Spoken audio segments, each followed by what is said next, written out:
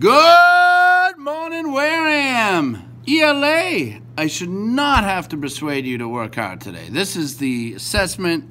You need to write your persuasive essay or else. Let's see. There's pathos. Okay. And hopefully I'm showing good ethos because I'm a good guy. You should listen to me. I know what I'm talking about. I'm your teacher. All right. There's ethos.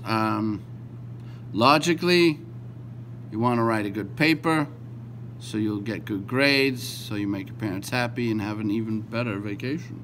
Okay. Seriously, watch the drafting and the closing. Okay, so you want to write your draft and your ending today.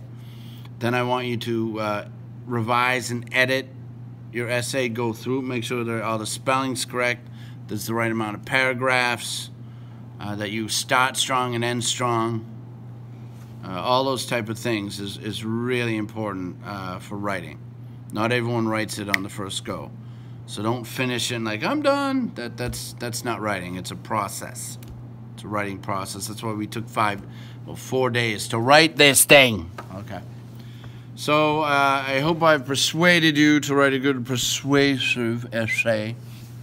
And have a good Friday. And we'll see you next week. Have a good weekend. All right. Bye. Oh, one last thing.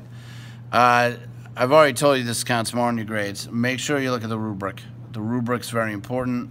It will show you what you need to get a good mark and what the expectations are. All right. Bye.